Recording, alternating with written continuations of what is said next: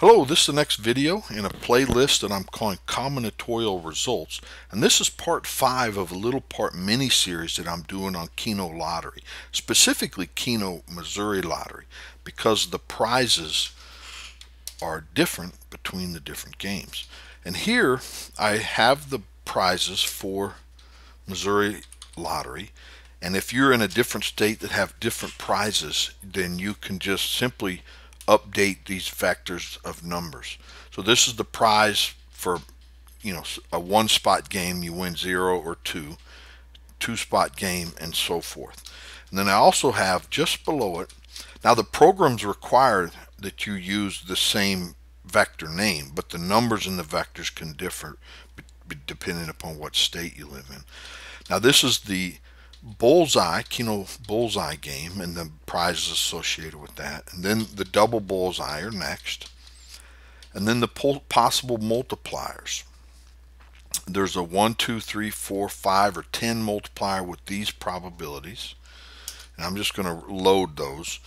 Now, the programs, again, I'm not really going to review them in this video, but I'm going to put them in the comment section so you can have them, play with them, manipulate them, improve them, make them more efficient. And so this first one I call Keno Mult, which is the Keno multiplier game, and it'll spit out all the probabilities associated with that. Then the next one I create what's called Keno Bull, and that creates all the probabilities and expected awards with the Keno bullseye game. And then we have Keno double bull, which is of course the Keno double bullseye game. And I want to load those before I show you what I think is a misprint on the Missouri tickets. So here are the prizes for a 10-spot game Keno multiplier. You can win with a 0, not a 1, 2, 3, or 4, but if you match 5, 6, 7, 8, 9, or 10, you win. And these are the probabilities associated with it. Right here, these probabilities for a specific match. Now, on the back of the ticket on the Keno multiplier game, they provide what's called a chance in 1. And they provide the number 9.05, which is correct. And what that represents is on the numbers that you would win, so a 0, so you take that probability, add it to the probability of matching a 5, 6, 7, 8, 9, or 10. And if you add those up, that's the probability that you win, which is 0.11. And then the reciprocal of that probability is actually the chances in 1. So every 9.05 games, you would expect to win at least one game. Now the expected award for no multiplier is 60 cents, so it's 60 cents on the dollar. The expected award for Keno multipliers is 1.2, and this is, remember, this is for a 10-spot game. And if you put Keno Mult 9, then they would pop up all these probabilities and expected awards for a 9-point game. But I'm highlighting here what I want to do. Let me rerun both of those so I can get them back to back. So now here, so this is the Keno multiplier 10-spot game probabilities and expected awards. If you remember anything from parts 1 through 4, so this probability of a match, so the probability you match 4, it doesn't change in any game you want.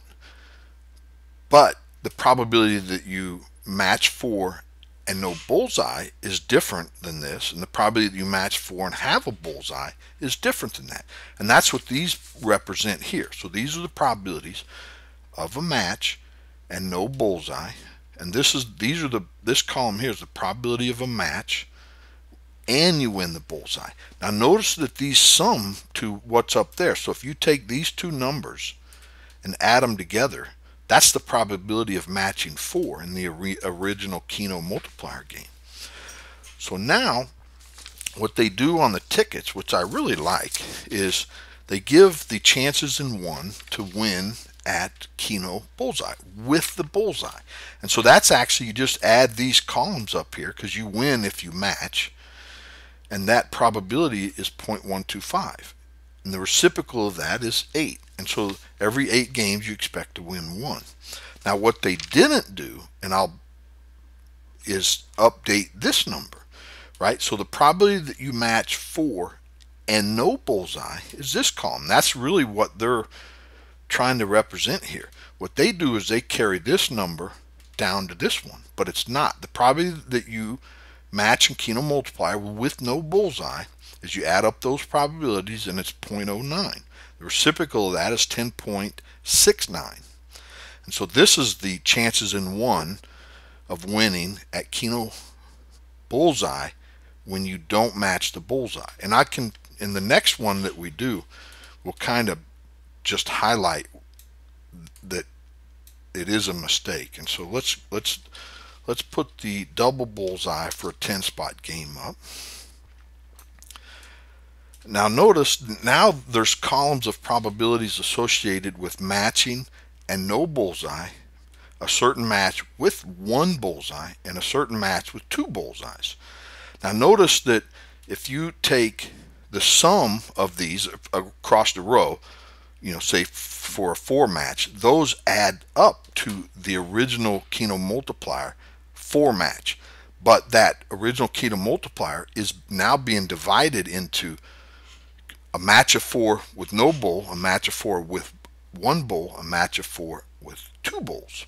Okay, and so on the ticket, they correctly look at the double bullseye. So the probability of winning is they add those up, which is you have a 1% chance, and then the reciprocal of that is 7.22, and that's correctly on the ticket.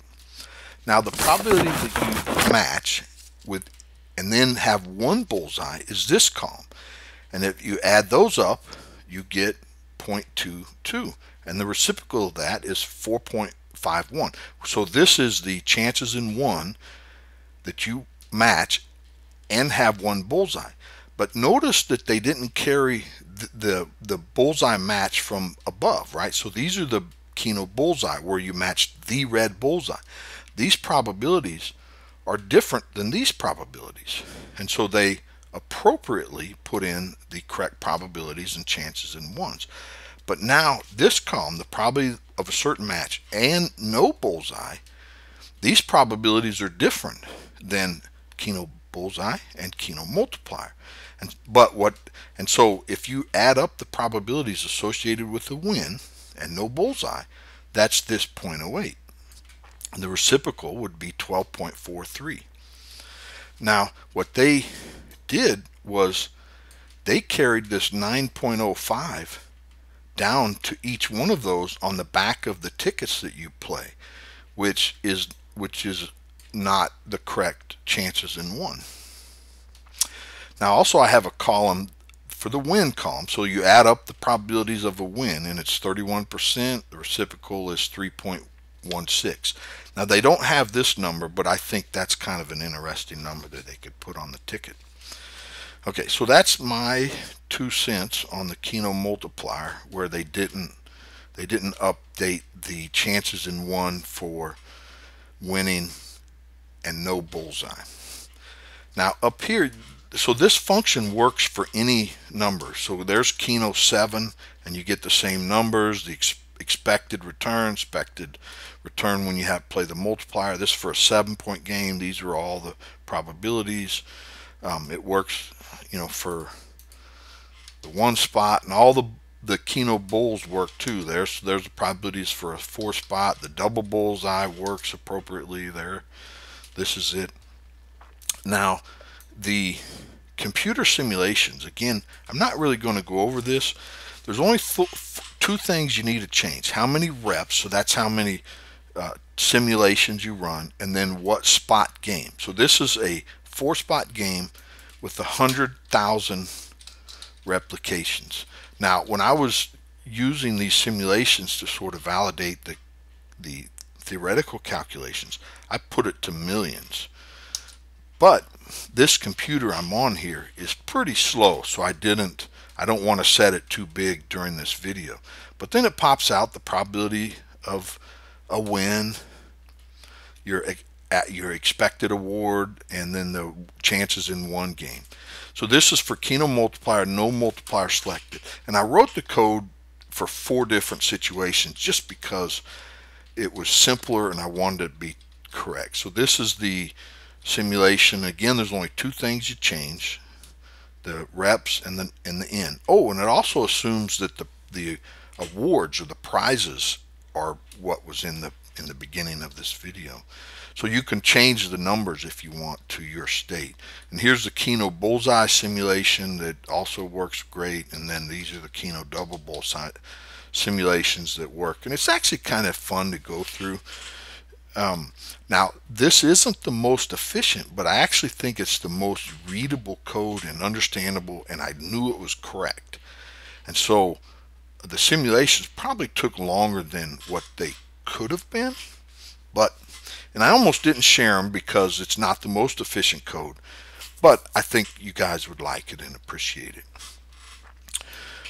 Okay, well, that's all I have for this video.